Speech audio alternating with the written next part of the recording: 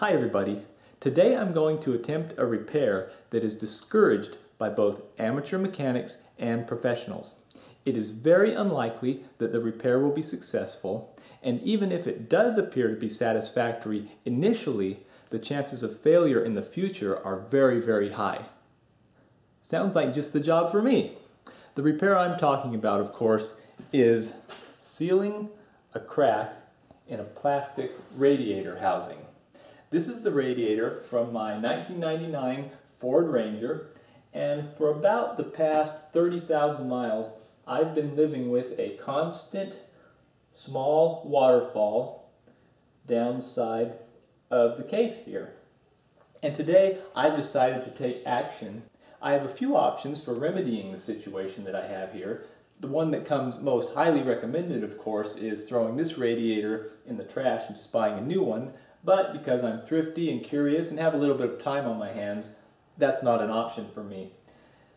I've seen repairs to these types of cracks done in the past, as I mentioned, with very, very low success rates, and they've utilized anything from JB Weld epoxy to duct tape to plastic weld kits. What I'm going to do is a little bit different and much cheaper than most of those. I'm going to attempt to remelt the plastic around the crack and insert new material as I'm doing that to create kind of a plastic weld. And I'm going to be doing this with the same material that the radiator was initially manufactured out of. Here's a closer view of the radiator just as it came out of the truck a few minutes ago. I have a crack that starts about right here and goes down way below this inlet spout down to about right here, and if I go like this you can probably see it, and it's just been getting progressively worse for a while now. So the next thing I need to do is clean up this problem area of the radiator from all this accumulated rust goop so I can see what I'm working with and start the repair. I've finished cleaning up the radiator around the work area, and I've made a couple of discoveries. The first one is that I don't just have a singular crack that starts here, travels around the inlet and goes down toward the bottom of the radiator, but rather I have one crack that starts here, goes to about right here. I have a few cracks here that I marked with a Sharpie because they're very, very small. And in addition to that, I have two cracks over here. One that starts here and goes to about right here, and another one right here to finish things off. The other discovery that I've made is that the material that the radiator is manufactured from does not stand up very well to years and years of hot water running through it and the other demands of the environment of a radiator. Evidence of this can be found right here on this inlet, which is the hottest part of the radiator. This is where hot water from the engine comes into the radiator.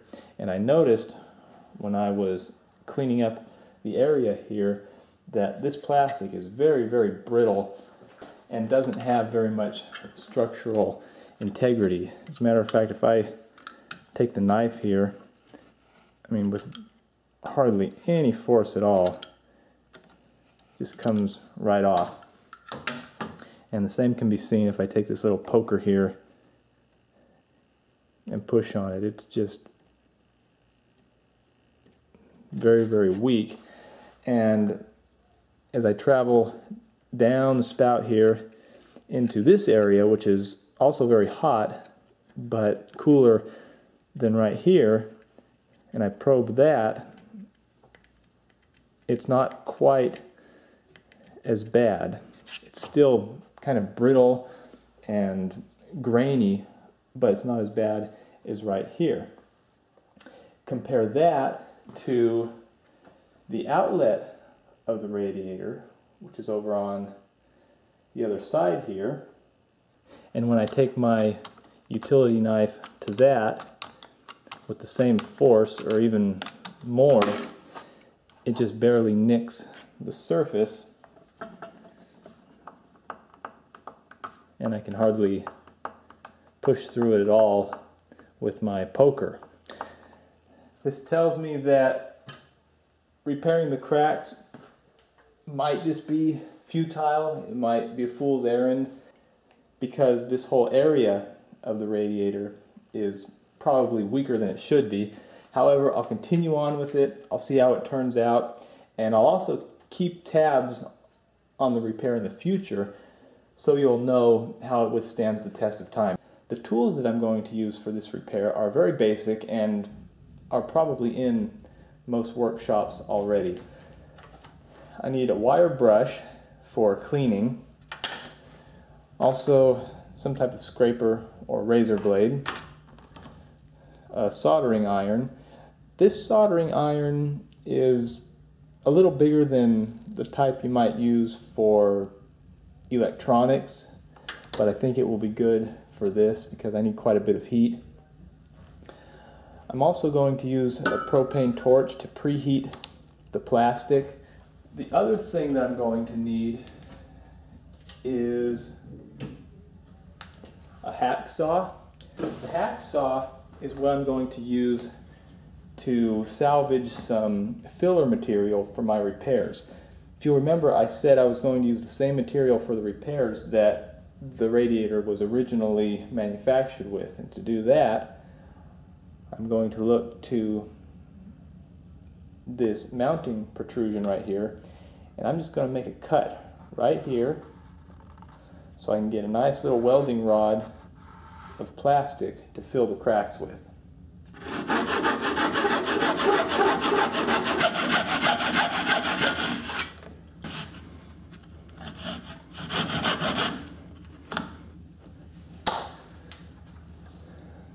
And there are my two welding rods. I took them from the cold side of the radiator in hopes that they will be of better quality, and also if this side has more strength than the other, it should fare better with a weakened support bracket here. Before starting the actual repair, I need to dry this whole area out and also heat it up a bit. I'll start by drying it off with some compressed air.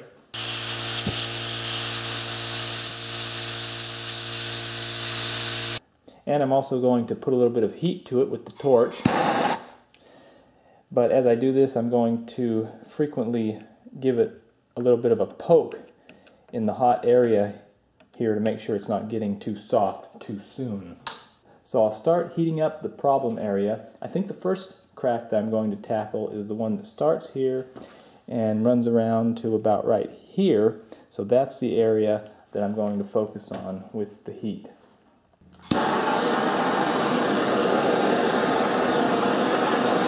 I believe I've now heated this area sufficiently that there won't be any water contamination in my welds, and I'm going to start melting the plastic just a little bit right here where this crack starts. So if I move that spout a little bit, I can see that the crack starts right about here.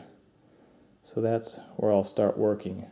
And as I haven't attempted this before, I'm not sure exactly how I'm going to do it. I think I want to melt the area just to the sides of the crack as well as the crack itself, and at the same time put in a little bit of extra material.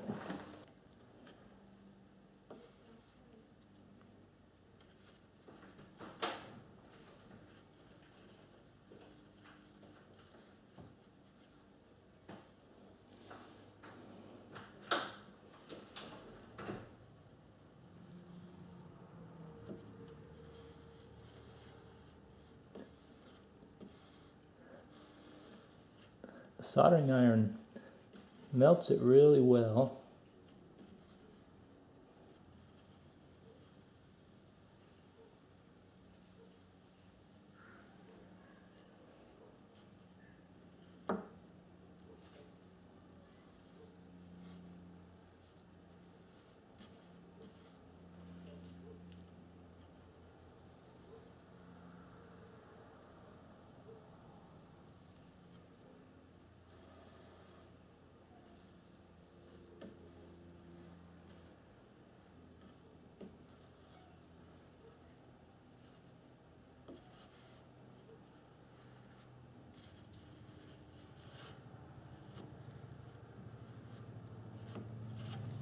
Well, there's my first attempt. The fumes aren't too bad, however, you should do this in a well-ventilated area. I'm going to reposition the camera now and we will continue. Okay, moving around the bend here.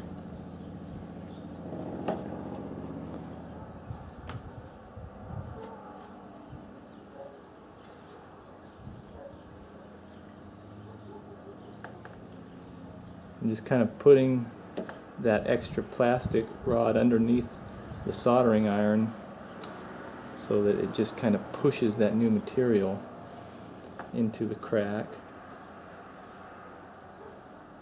I'm trying to kind of blend everything together as well.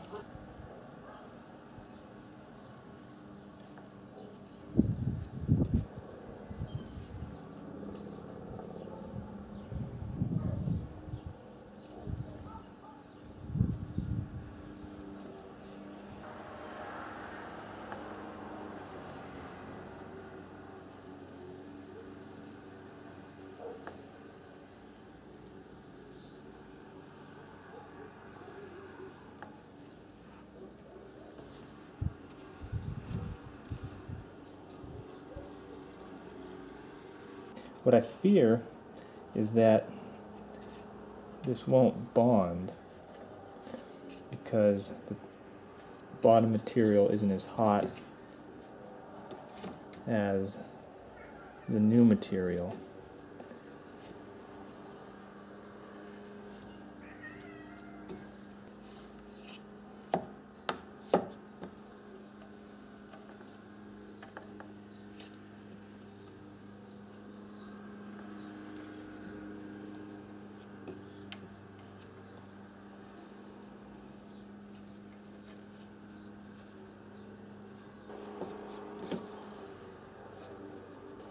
Now this area that I'm messing with, I couldn't really see a visible crack, but I could tell the plastic was very porous, so I'll just kind of work some new plastic in there for good measure. Okay, the first area of repairs is complete. Now I'll move around to the other side. On this side of the radiator I have two cracks to repair. One that goes from right here to right here. You see it when I move this fan shroud bracket, and a little hairline crack down here as well.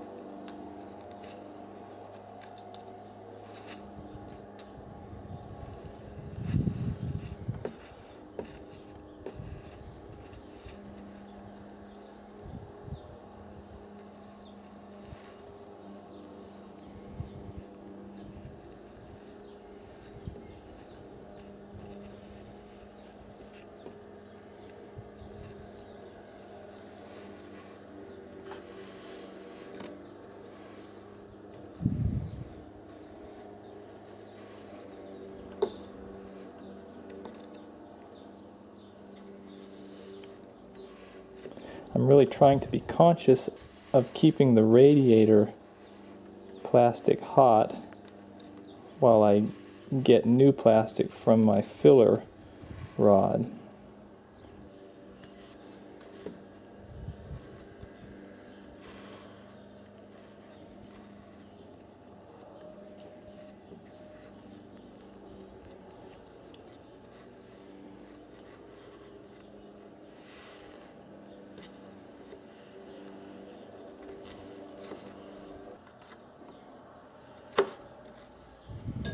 That's hot.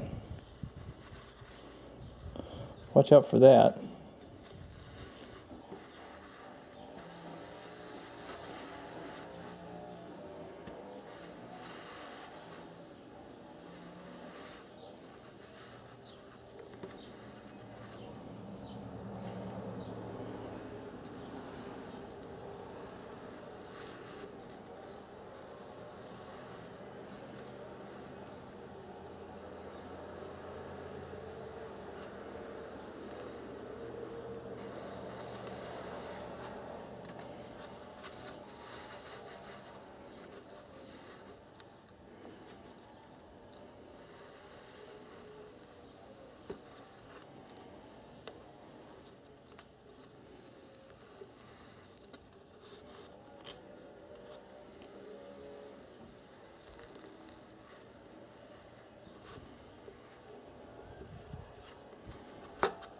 Okay, I think that should just about do it.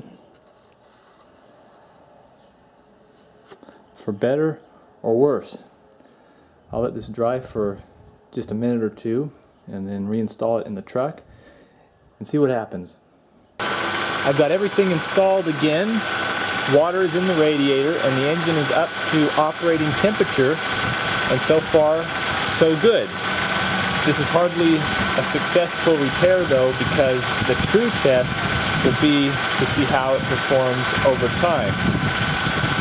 This area experiences fairly drastic temperature increases and decreases throughout normal driving of the truck. And just to recap with what I think are some key points in making this repair successful, which could be right or wrong because I don't know if the repair is successful or not. But anyway, keep the area clean that you're going to do the repairs on. Wash it down, scrape it down to the bare plastic if you need to, use a wire brush or whatever to make the area clean so you don't get any contaminants in with the plastic that you're going to melt. Keep it dry as well.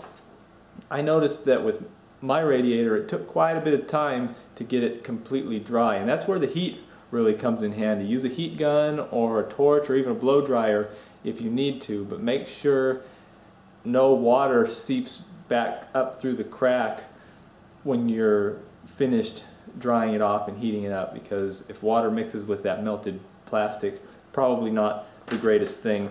And fill material. You need good fill material. Snip it off of a little part of the radiator that isn't really important and use that to reinforce and fill the cracks. And also penetration and a good mix of the old and new plastic. For instance, if this is a cross section of the radiator plastic, and there's your crack that you need to fill, make sure you melt here and here in a nice little V pattern, and then while this is hopefully still melted, get some of that new material in here and mix it all around in there too, so you have a nice thick little spot of plastic weld to seal that up, and then try to feather it out into this plastic here as well, so it's a nice smooth transition.